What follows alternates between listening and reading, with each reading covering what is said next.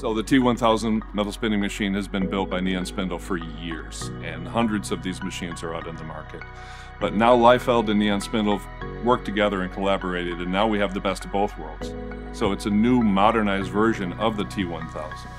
So the machine bed and main components were built in Japan, and then the machine was assembled here in the USA. So Leifeld has been selling the SC series for years. However, it is a higher priced option.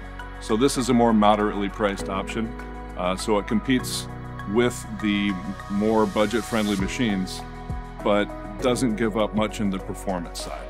So this control panel is the classic teach-in programming. Every operator that has ever run a Leifeld machine before is going to be comfortable with this immediately.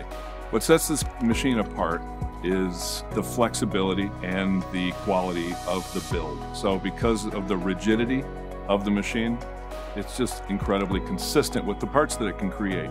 You know, we've got a 6-position tool changer, gives the operators options to use a variety of different rollers, a variety of different cutting tools, whatever they might need, they can do it all from here. So metal spinning is a technology that's been around forever, been around for a very long time. There are a lot of metal spinners in America, but yet the technology is not really well known in some aspects, or the advantages of it.